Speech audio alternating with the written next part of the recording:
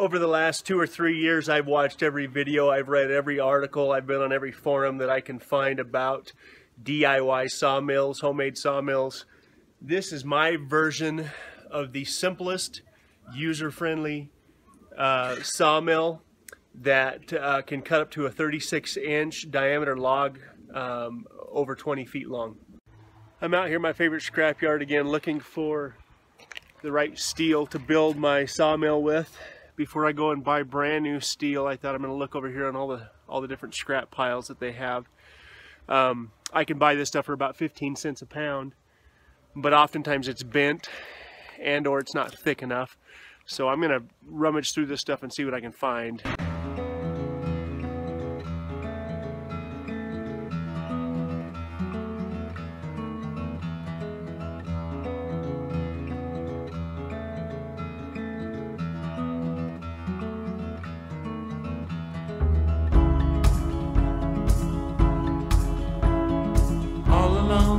Tonight, but you don't seem to forget about yourself. Wondering how it could go so wrong, but you didn't call for help. But let me tell you about the trees and the seas, how it's all connected. The flowers and the birds and bees, the northern lights, yeah, we're all affected. Watching, pray, pray, pray. I'm breathing in.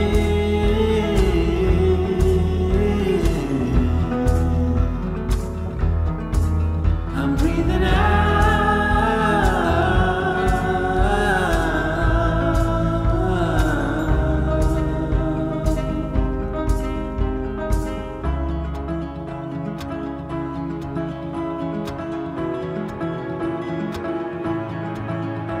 So here's a reminder to look at life that's pouring into you. And so my friend, let me tell you once again, and you know that it's true. Forget about seeing it or hearing it, in the end you must feel. Forget about all you know, you need to go, it's okay to let go. Just let it go, go, go. Then you're breathing in.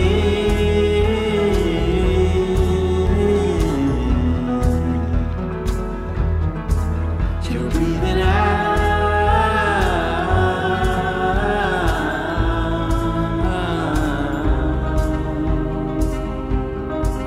We're breathing in.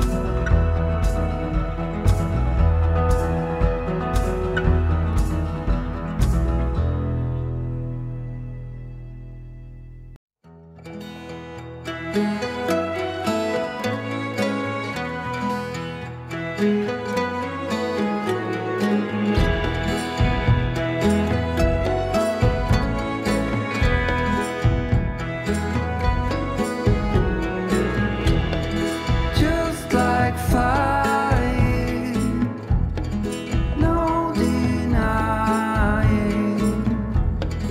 I know we won't be late.